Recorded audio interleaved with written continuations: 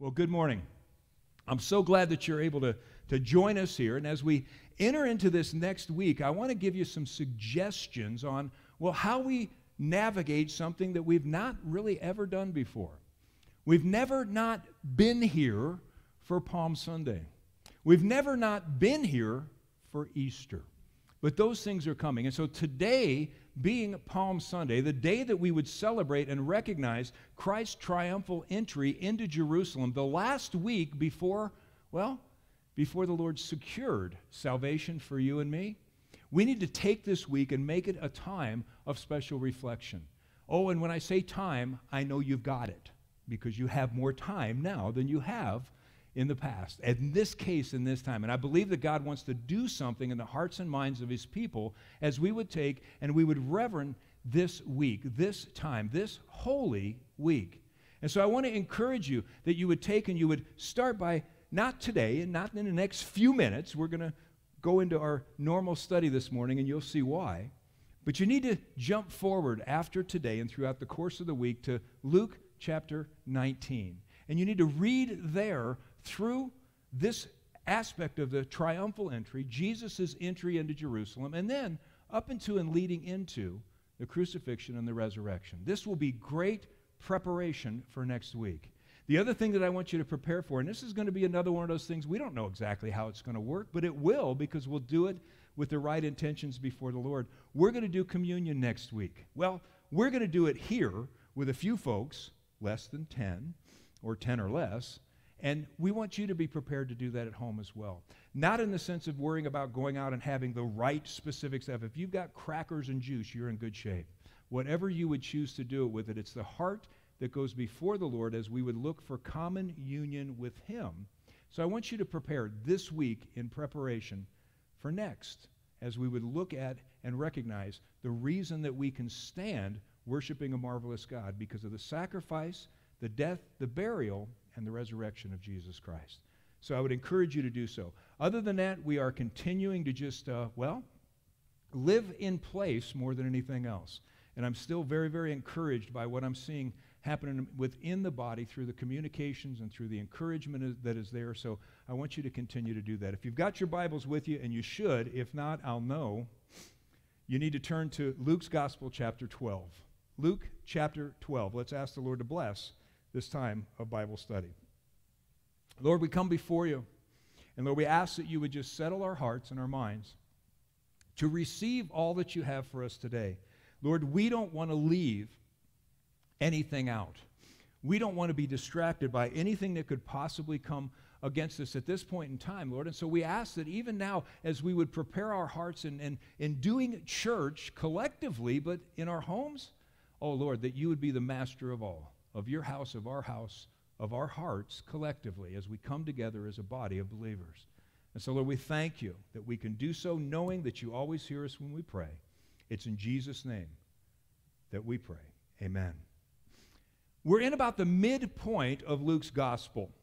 And what we see here are the recorded words of Jesus. And I love the red sections of the Bible. And you may or may not have a Bible that puts the words of Christ in red, but you've seen one, hopefully. And if not, well, just know that when Jesus speaks, certain translations will take and make sure that those words are in red. And I like that. I like it because we realize that there's a distinct importance and even a value to the things that Christ has spoken personally to us. Now, understand that it's not a matter of the Bible in any way, shape, or form being less. We know that it's the infallible Word of God. We know that God inspired it and man recorded it as he directed. 2 Timothy 3:16 tells us that all Scripture is given by inspiration of God and is profitable for doctrine and for reproof and for correction and for instruction in righteousness. So we know that there's no separation in relationship to it being God's Word, but the red letter sections are the actual words recorded, the quotes of Jesus that give us insight into his personality and his character. And so I love that part. Jesus right now is in full ministry mode. His popularity is going through the roof, and as too is the opposition to the things that he's saying. He's currently engaged in, well, we could call it a discussion, but it's really more of an argument. He's arguing with the Pharisees and the lawyers. They have become very frustrated at their efforts to try to trip him up and not being able to do so. They've resorted to just name-calling and just plain meanness. It's kind of like a White House press conference. These guys are continually trying to create that gotcha moment. And Jesus, on the other hand, has called them out by identifying that their motives are both wicked and greedy. And so here's where we pick up the account in chapter 12, verse 1. It says, "In the meantime, when an innumerable multitude of people had gathered together so that they trampled one another, he began to say to his disciples, 'First of all, beware of the leaven of the Pharisees, which is hypocrisy.'" Now, get the picture. There's a massive group of people here, and there's nothing that creates controversy and draws people in than an argument between the powers, if you will. And Jesus turns to his guys. He doesn't say this to the masses. He turns to his guys, it says first, and he said, "Watch out for the Pharisees, because these guys are major hypocrites." Jesus uses an example. He uses the example of leaven. And we know that leaven is, of course, yeast. It's what would go into a dough in order to be able to cause it to rise. And the reason that it rises is because it's starting a chemical reaction that really starts rotting the dough. And so this aspect of what we see here and what's taking place is the perfect example of what happens in a life where sin has permeated, where just a little bit of sin can enter into a life, and before we know it, it has taken and consumed the entirety of that life. Now, the main problem with hypocrisy is that it would come in the form of a wrong or selfish motive. It would have a personal agenda, and hypocrisy in its most damaging is driven by personal ambition or gain. This is why Jesus himself referred to and talked about the problem that the Pharisees and the lawyers were having was that which was driven by wickedness in their heart and by a desire for greed. You see, they were using their position, their authority, to promote and further their own agendas and their own personal wealth. Now, I'm glad that we don't see this thing happening today in and amongst our leaders, both religious and political, but then again, maybe we do. So here's the picture. Jesus says these guys are supposed to lead the people. These guys are supposed to be those that are bringing them into the things of God and doing so in such a way that they're receiving the blessings of God. But instead, they're serving themselves. Instead, they're looking out for their own interest and advancing themselves. Beware of this kind of activity. Beware of this kind of hypocrisy, because it's not of me and it's not of my Father. Now, I wish it wasn't true. I wish it wasn't true, but one of the biggest criticisms within the church today is that it's full of and filled with people that are hypocrites, right? Well, not today, everybody that's here. But those of you, the few that are here, you guys are all hypocrites. You should know that. But the problem is, and this is a news flash, and it's not fake news, it's real news, the entire world is full of hypocrites. You see, the problem is not unique to the church. The problem is found in people. And so the problem isn't that there are hypocrites in the church by virtue of going to church. The problem is that because there is a church and people go there, the hypocrites show up. You see, it's wherever they happen to be. The problem has nothing to do with following the teachings of Jesus Christ. In fact, the church, being the people of God, if they are truly following the teachings of Jesus Christ, then hypocrisy winds up being replaced with humility. But it's a process. It's a process that requires sanctification. It requires first an acceptance and an acknowledgement of Jesus as Lord, and then a yielding in our lives to the Spirit of God, which would allow us to replace this aspect of judgment with true and godly humility. See, the problem, again, has nothing to do with what Jesus teaches, but it has with people wanting to self-promote or potentially apply a standard to others that they themselves have not yet or cannot achieve. But again, if we are ever going to overcome hypocrisy, you need to listen to this because it's true. The church is filled with hypocrites. But it's the only place I know where you can go to overcome hypocrisy with humility. Understand that the world is always going to view any opinion that opposes sin, any aspect that would come against the will of man, as hypocrisy. It's going to look in the form of trying to justify sin as a means of being able to say that God's standards or God's people are unfair, and they're holding to this position of doing that which they are saying that which they don't really do. But that's not what Jesus is talking about here. Christ wants us to be open. He wants us to be transparent. He wants us to be who we are in Him. He doesn't want us to put on an appearance. He doesn't want us to dress up to come to church if that's not who we are. He wants us to be honest and to be open, first with Him and then with everyone else that we would see. And guys, understand, nobody's perfect. Nobody's perfect, but we can do our best to serve the one who was, because there is only one, and that's Jesus Himself. And the heart of His perfection is found in love and mercy and grace, but also it's found in judgment and in righteousness. Our part is to love God with all that we are, to do everything that we can to turn ourselves and our lives over to the direction and the leading of the Holy Spirit. The Lord tells us that as we would love Him with all we are and love others as ourselves, that there's no law against it. There's no hypocrisy within that. And our prayer should always be that we would trade hypocrisy for humility. Verse 2 says, "There's nothing covered that will not be revealed, nor hidden that will not be known. Therefore, whatever you have spoken in the dark will be heard in the light. And whatever you've spoken in the ear in inner rooms will be proclaimed on the housetops." Wow, what a scary thought, huh? Nothing's going to be hidden. Jesus goes on to say that hypocrisy can't be hidden. While you might be able to conceal it for a while, first off, understand God sees everything. And in time, so will others. You can only keep a secret so long before it comes to life, especially for those who know the Lord.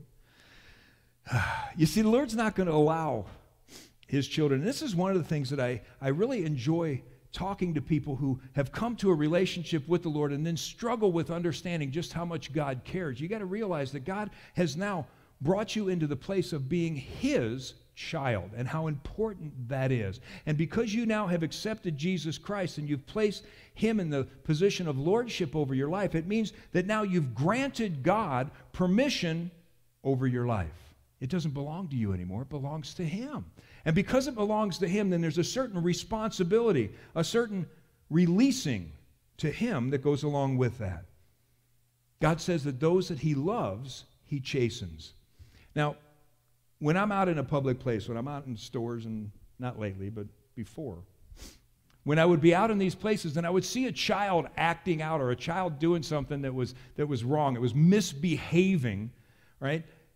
And you look, and right within close proximity is that child's parents, right? At that particular point in time, my options are greatly limited. I mean, the most I can do is maybe look at the child with that, you need to stop look, but that's about as far as you can go, because as long as the parents are there and they're the ones that are responsible for that child, then I really don't have any opportunity to be able to do something to correct that situation. It's just not how it works. As much as I might want to, actually my heart normally goes more to wanting to correct the parent. But the reality is that when we come to God and we say, Lord, we want to accept your terms of salvation. We want to accept Jesus Christ as our Lord and Savior. Everything that I am, everything that I'm not, all that I hope to be, everything that I possess, I now give to you in order to attain salvation. You've got it all. I'm yours. You've got me. Then what we've just done is we have just assigned ourselves to Him, and God takes that role very seriously. He takes it so seriously that He's not going to let us get away with things. Just like if that's my child in the store, I'm not going to let them get away with that. If my child is the one that is misbehaving, because I have a responsibility in love to my child to see that they do the best and are taught the best and carry out this aspect of being properly behaved in relationship to their circumstances, I'm going to intervene. I'm going to step up. And guys, this is what you need to understand. God's not going to let you get away with the stuff that you think you're doing in the dark. He's not going to let you get away with the secrets that you believe are concealed. They're not concealed from Him. And at some point in time, and it's always somewhat so shocking, when somebody who appeared to be so together stumbles and falls so far based on the secrets that they maintained in their lives, thinking that somehow or another that God would not bring it to light. And verse 4 says, "And I say to you, my friends, do not be afraid of those who kill the body, and after that have no more that they can do. But I will show you whom you should fear. Fear him who after he has killed has the power to cast into hell. Yes, I say to you, fear him." Now, it's interesting because we know that we're told over and over and over and over again in God's Word that we're not supposed to be afraid. But yet here Jesus himself is saying, hey, there's something that should drive your life. There's something that should be the compelling force in your life. And if you're going to be compelled to have any type of fear in your life that's going to direct you and cause you to be able to go in the right direction, that fear needs to be of God and not man. You need to fear God. And we know, of course, the beginning of wisdom comes with the fear of the Lord. Man has really the ability to only kill us in the body. Oh, now I know that's not a happy thought. That's not something that we want to walk into and just say, oh yeah, this is great. No. But the reality is that we shouldn't have a fear of that which doesn't have an eternal aspect in relationship to what's happening. And so often we make so many decisions, and even bad decisions, based on our fear of man, a fear of what man can do, or especially what man will think of us. Oh man, I don't want them to think that I'm this, or I don't want them to think that I'm that. And so therefore, I start changing my behaviors in such a way that I start trying to obscure who I should be in Christ in relationship to what I want to present to them so that they won't be in a position not just to be offended, but not like me. Yet, we should never fear the outcome of not pleasing man, because there is nothing that anyone can do to us that is beyond the power of God's salvation and beyond His hand upon us. Are there not 5 sparrows sold for 2 copper coins, and not one of them is forgotten before God? Let me read that again. Are there not 5 sparrows sold for 2 copper coins, and not one of them is forgotten before God? But the very hairs on your head are numbered. Do not fear, therefore. You are more valuable than many sparrows. Jesus turns and he talks about the least of things, if you will. Sparrows were considered to be worthless birds. They really weren't worth it. You can get 2 for a penny and you can get 5 for 2 cents. I mean, they weren't of any value. And so Jesus says, if you think about the most unvalued thing in our culture, these little birds, God doesn't miss a single one of them. He knows every one. As a matter of fact, if that's not something that gives you an indication of how significant you are, He knows every hair on your head. I Googled it. Most people have around 100,000 hairs on their head. A few of you that I see right now are excluded from that number. Well, at least one of you. It's a matter of understanding that God cares so much about us, that He knows us so intimately that not even something as simple as the hair on our head passes without Him noticing. I mean, how many times do we wonder if God is even there? How many times do we think, God, how come you're not listening? Or how come you're not hearing me? Or even more so, how come I can't hear you? And folks, we need to understand that God is always right there. He's close to us in that nothing escapes, not even the loss of a hair from our head. And knowing this should change the way we live. If we truly fear God by virtue of reverencing and understanding His aspect of being all-powerful, then there should be this understanding that we don't need to worry about anything. Everywhere we go, God is watching. Everything we do, He is aware of. Every hair on our head, He knows. What then can man do to us? What then can anything on this earth come in any meaningful way against us? Now, I love the fact that over the years and watching our children grow up, that there's something that happens in the presence of their mom and dad. Kids become just totally unaware of danger when mom and dad are around. And that's one of the things that I absolutely loved about being able to travel with the kids, and when we would go places. And we were in, a lot of different places. We traveled out of the country with the kids. We traveled in a lot of different, and it was so neat when I was there to know that part of my role was to protect them so they didn't have to be afraid of anything. And I love that. I, as a dad, that makes me feel like, I'm doing my job. That's exactly how God feels. See, God as our Father wants us as His children to know that as long as we are holding His hand, as long as we stay close, that He is so close to us that we don't need to have a fear of anything. Now understand, this isn't a reckless abandonment. This isn't go jump off the roof or go do something crazy or do something that will be under the guidelines of, fearless stupidity. That's not what He's talking about. It's not a matter of totally abandoning common sense and a right attitude and heart. But what He is saying is He's saying, if I've got your hand, there's nothing that you need to fear. There's nothing that is going to come against you. It's a wonderful promise. And it's a promise that we should find ourselves in all of the time, knowing that God is not only able to provide and protect, but He does so in such a way that we shouldn't exercise fear over so many of the things that we're afraid of.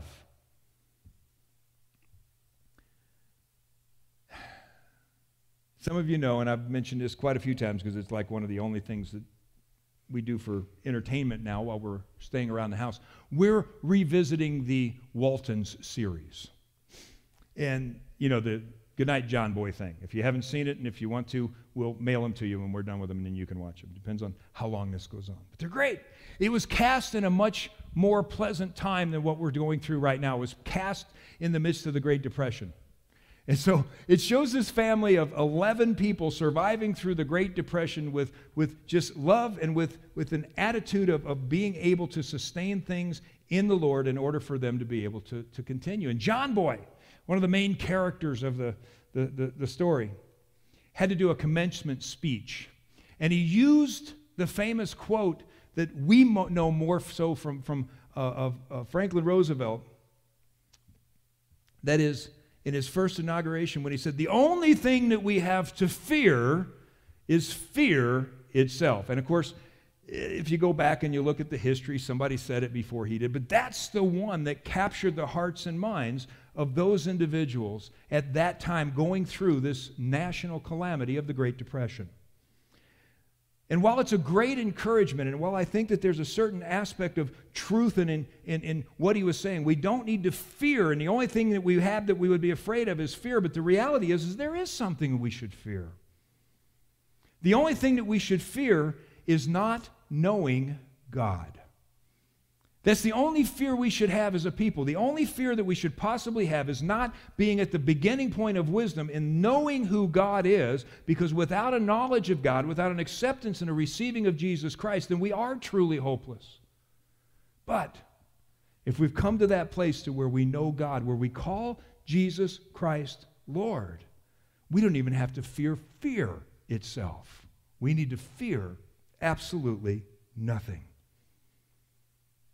Hebrews 13:5 tells us that we're to let our conduct be without covetousness, to be content with such things as we have. But listen, for Him Himself has said, I will never leave you nor forsake you. So we may boldly say, the Lord is my helper, I will not fear. What can man do to me? Guys, you need to go there. It's Hebrews 13. Starts in verse 5. And you need to underline this. And if nothing else, you need to take this aspect of the Lord is my helper. I will not fear, and make that a mantra. Make that your prayer and your understanding, because the Lord is your helper. There's this aspect of not needing to fear what's happening and what's going on in the world. In verse 8 it says, and I will also say to you, whoever confesses me before men, him the Son of Man also will confess before the angels of God. But he who denies me before men will be denied before the angels of God. And anyone who speaks a word against the Son of Man, it will be forgiven him. But to him who blasphemes against the Holy Spirit, it will not be forgiven.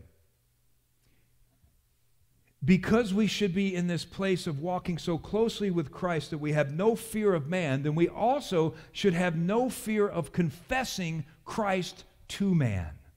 You see, we shouldn't be those that are concerned about what people are going to think, other than the fact that they need to think about their eternal destination. And so we shouldn't have, and one of the things that bothers me in this culture that we've seen happen over the last probably 50 years is that for those that have got an agenda, for those that want to promote a particular cause, it seems like that there's no shame, if you will, in relationship to broadcasting their point of view, to standing up and wanting everybody to listen to the things that they want to support, the things that they want to promote, the things that is important to them. And the only place that I saw a reduction in this over my lifetime was in the church. The church over this same period of time was told, well, you've got to keep that private. That's a personal thing between you and God. Religion is personal. Don't share that with people in the workplace. Don't share it. You know, and you remember there's two things that you're not supposed to talk about if you want to have friends, right? Religion and politics. Well, politics doesn't even make the list anymore. Everybody talks about politics. But does everybody talk about religion? Oh, and it's not just religion, it's about relationship.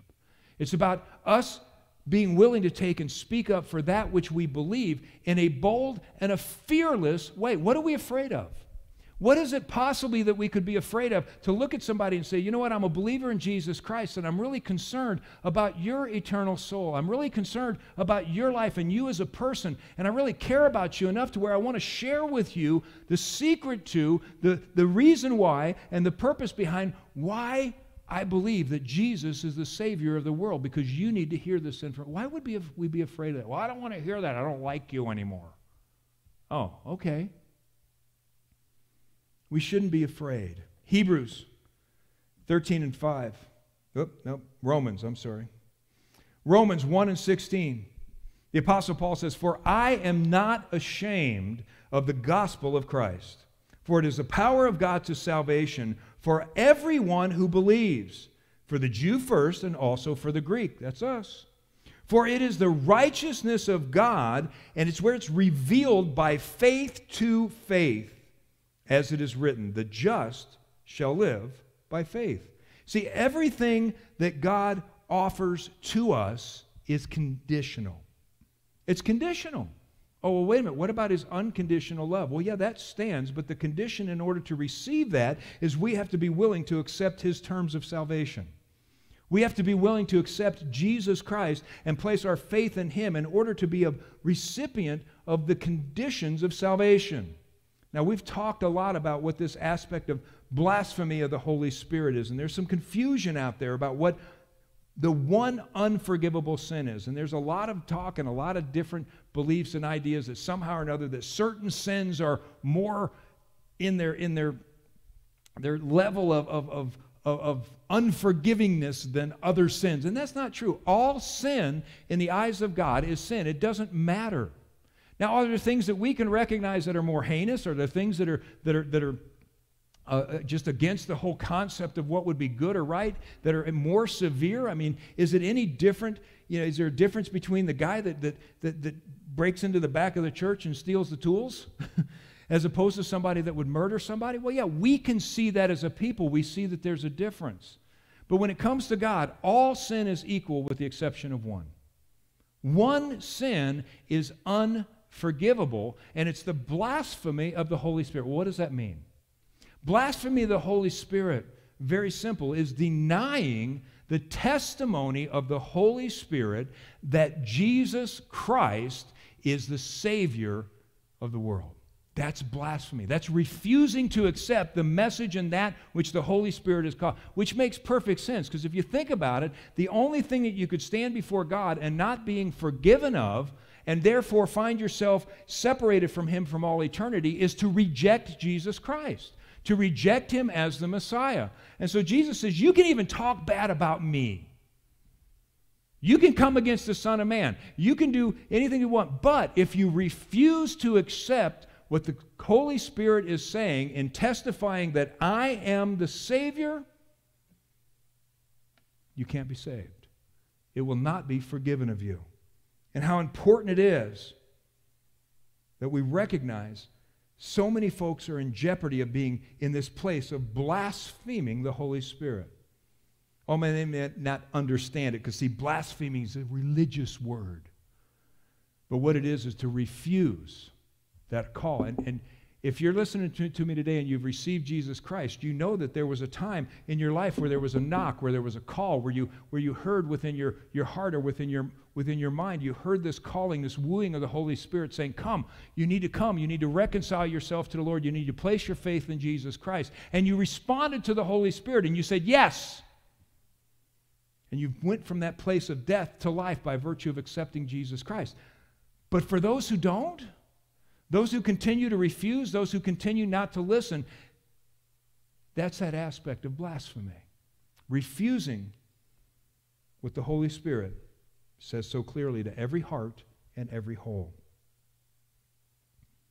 Now, when they bring you to the synagogues and the magistrates and the authorities, do not worry about how or what you should answer or what you should say, for the Holy Spirit will teach you in that very hour.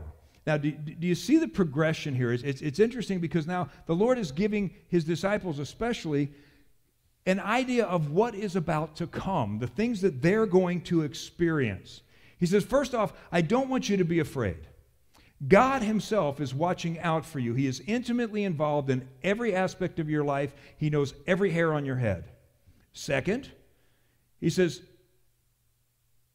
you need to confess me before men. You need to not be afraid of sharing me with others, knowing that it's by virtue of you sharing with others that I will then in turn confess you in heaven. And He says that I'm your advocate. I'm going to back you up. I'm going to be with you every step of the way. And then third, He says the Holy Spirit has also got your back. When you need to know what to say, I want you to understand that the Holy Spirit is going to speak through you and by you on behalf of me. Now, what this means automatically is that if we do what Jesus has told us to do up to this point in time, expect controversy. Expect, in this case, to be pulled in front of magistrates and in front of officials and in front of authorities. How many times have we found ourselves being brought into the presence of somebody who we, again, perceive has some sort of authority or some sort of place of being right? And guys, this is something that's going on in our country right now in a way that's new, and because we've never been put into this situation where we've been first asked not to come together for the public good, and then, well, ordered for your own good, don't do this.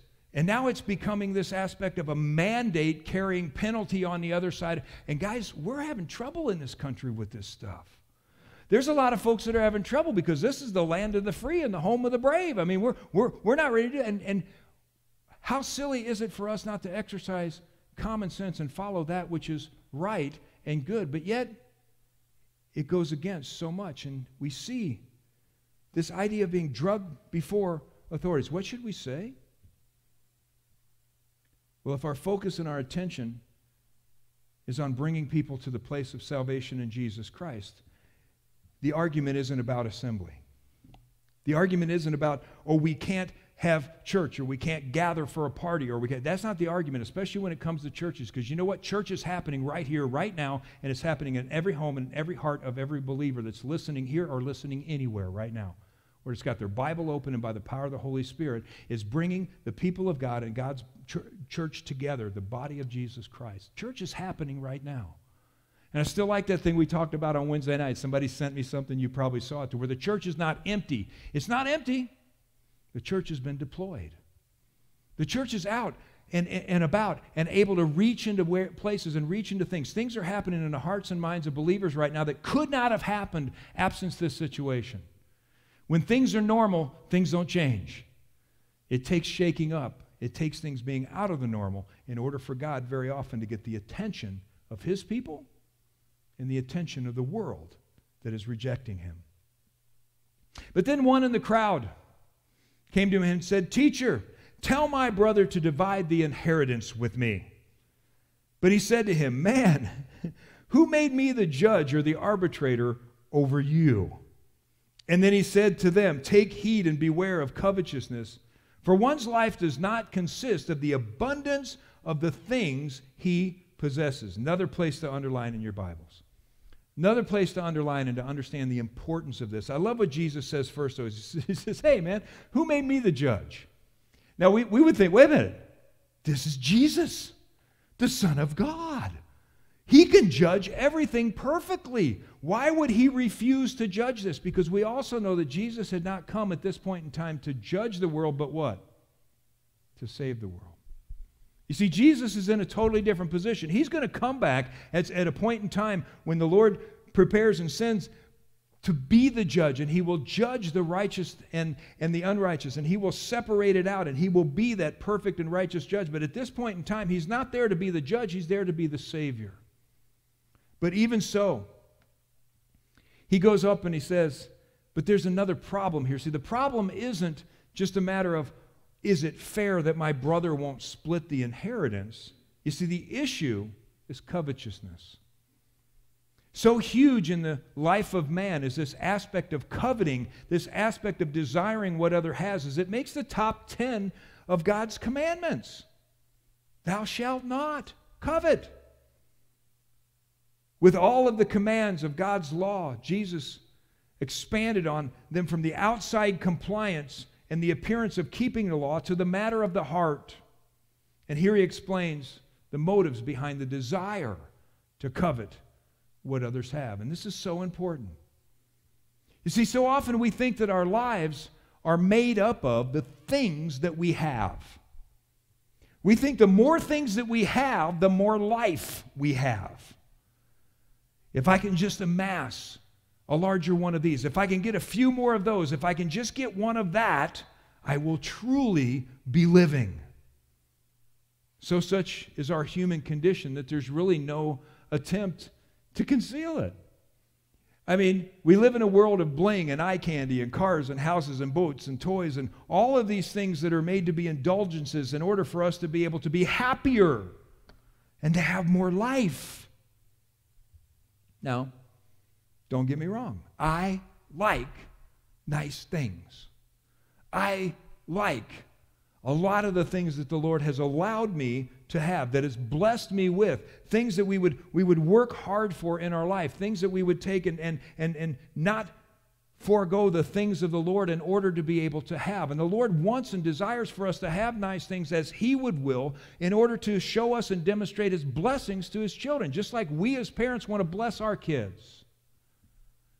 But the point, and what Christ is saying is, listen, this is so important. The value of your life is not found in the stuff of your life. We're more important to God than the stuff that we have. And it's a matter of keeping a proper perspective. And if the Lord allows me such things, it's because of His blessings. But understand, it's not where my worth as a person is. It might be what others would use to appraise my life, but not God. God finds value separate from all of the things and the stuff that I possess. Look at where Jesus goes in verse 16. He uses a parable and He speaks to them. And He says, the ground of a certain rich man yielded plentifully. And he thought within himself, saying, what shall I do, since I have no room to store my crops? So he said, I will do this. I will pull down my barns and build greater, and there I will store all my crops and my goods. And I will say to my soul, soul, you have many goods laid up for many years. Take, your ease. Eat, drink, and be merry. But God said to him, fool, this night your soul will be required of you. Then whose will be those things which you have provided? So is he who lays up treasure for himself and is not rich towards God. Jesus uses this parable to illustrate a point. He describes this rich man, somebody who already has more than enough, but he just needs more room to store even more. I like watching every once in a while American Pickers. I like the show.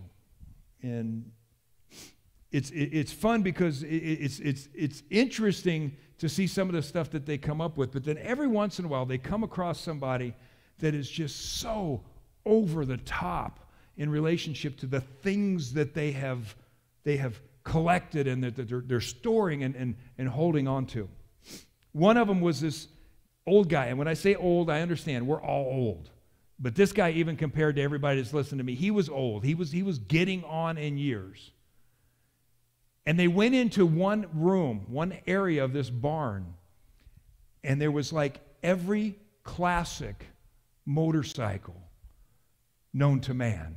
Harleys and Indians and stuff from overseas. I mean, this guy had row after row after row after row after row of all of these pristine motorcycles that he had been collecting his entire life. And then they went into another shop, and it was one that were just, well, it was a slight downgrade of all the ones that were perfect. And these were the ones that were projects and in work, but they were mostly there. And then he went over to another barn, and there was just pieces and parts of stuff laying everywhere.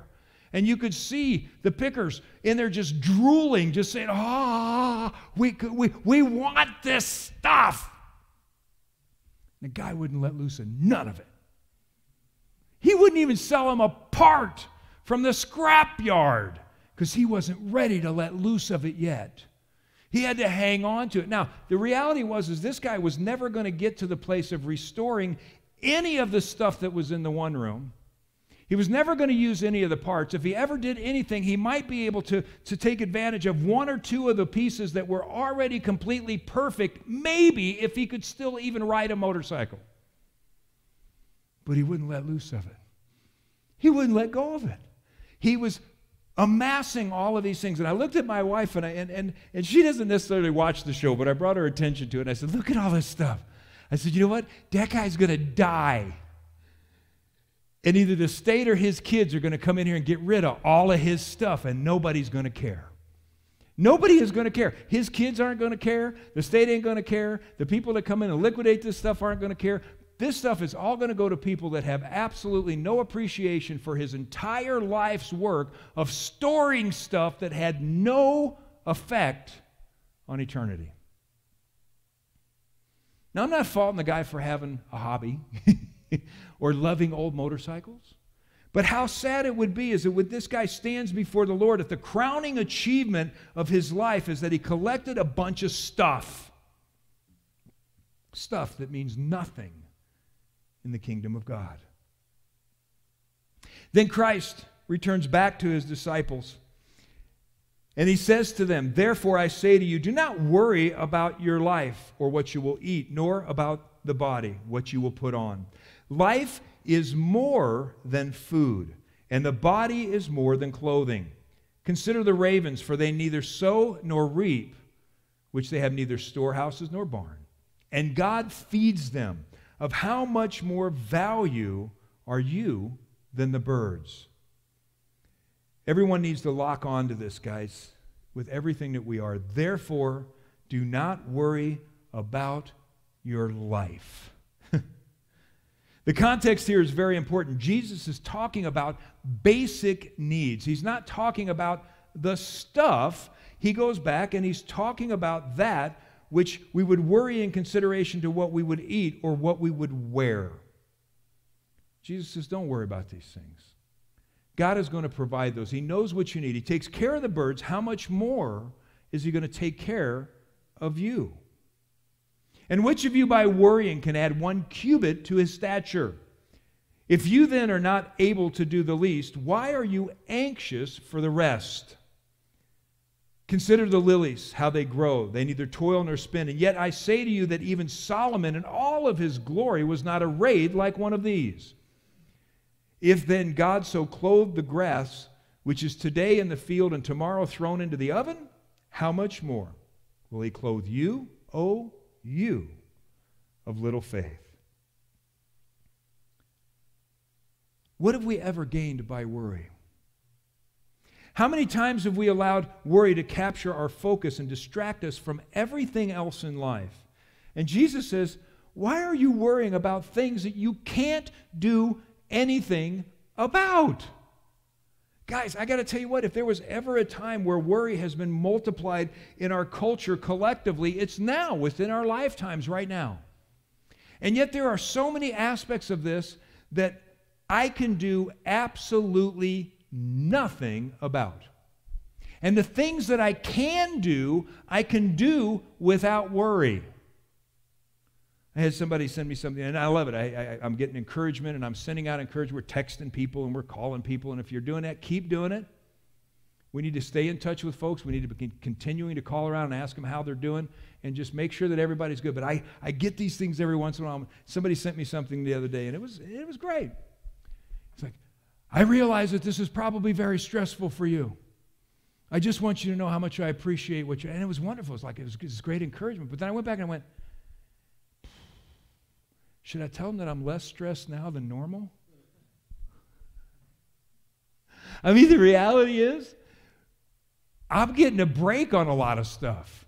I mean, there's not as much going on because we're not doing a lot. There's still a lot that happens, and there's still a lot of things that go on daily here at the church, and we're still got the building probably. But all that was there anyway. You know how many times I've had the opportunity to just sit down and watch an episode of The Waltons without the phone ringing or text message? It's great. And I thought, okay, I had kind of a dilemma. You know, should I let him know I'm not stressing, or should I just let him think I am so he'll keep praying harder? You see, we do what we can do. We do what we're supposed to do. We do that which is right. We do that which honors the Lord. We continue to lift in prayer. We continue to follow and do the things that we're supposed to. And in that, then, all of the other stuff. See, I can't worry about what's going on in New York. I can't worry about what's going on in the economy. I can't worry about all, because you know what? I can't do anything about it. And so the Lord says, stop it. Stop trying to think that somehow or another that you need to worry about something. It's like somebody worrying about how short they are. That's what he said. You can't add a cubit to your stature. You can't be taller. Well, now you can. Now you can be taller. There's actually a cosmetic surgical procedure I saw a few years ago where they're going in and they're lengthening the bones in people's legs to make them taller.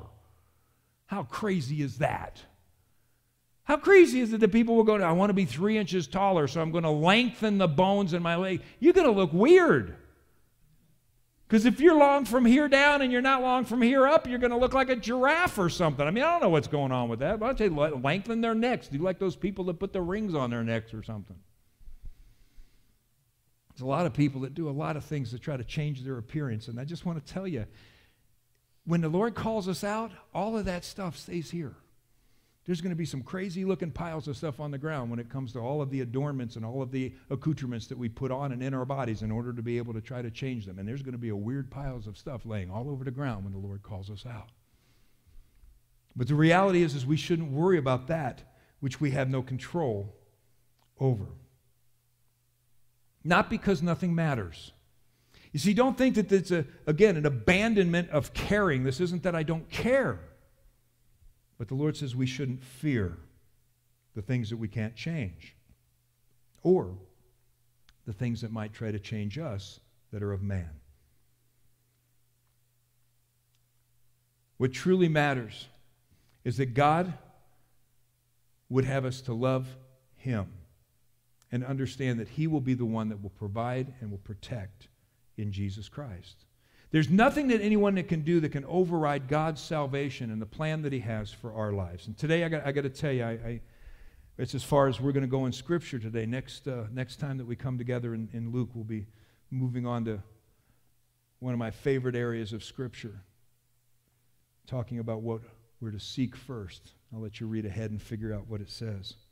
But I want to tell you that right now there's some things that are going on that I'm very pleased with, that I'm very impressed with. I'm impressed with our president right now. I'm impressed with the leadership team that he's put together to oversee the things that are happening in the country in order to be able to meet the needs of the American people. And guys, we need to continue to pray daily for our leaders and pray for those who are called to serve in this time of great calamity. The assistance that's going to come for businesses and for individuals, all that's great. All these things are great in the way of hopefully providing some relief and some means of being able to sustain folks through this trial, but understanding that our help comes from the Lord. All of those things are great. It's the way that there should be responses right now to the current situation we find ourselves in, but that's not where we place our trust. That's not where we place our faith. We need to do our part when it comes to following the best advice, following the instructions from our leaders, and at the same time making sure that it is all founded in, and our trust is not in science, our trust is not in finance, our trust is not in government, our trust is in God and God alone, because He is the one that is able to save. He's the one, again, as in Hebrews told us, I will never leave you nor forsake you, so that we may boldly say, the Lord is my helper, I will not fear. What can man do to me?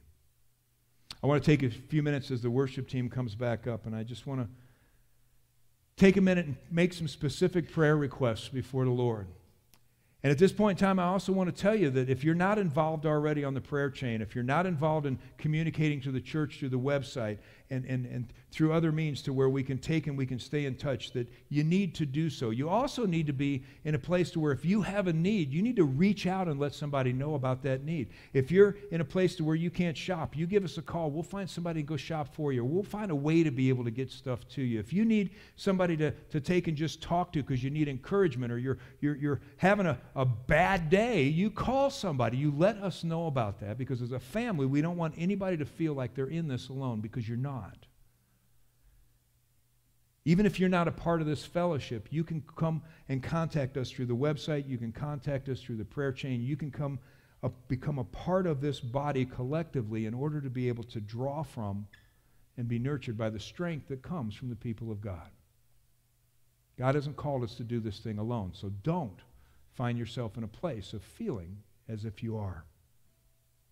But I want to offer up some specific prayers, and then we'll close out with a song and a time of fellowship. And again, I encourage you to go forward in this week, this Holy Week, reading through the account of Jesus' entry into Jerusalem, and then also through His trial, His crucifixion, His burial, and His resurrection in preparation for next Sunday.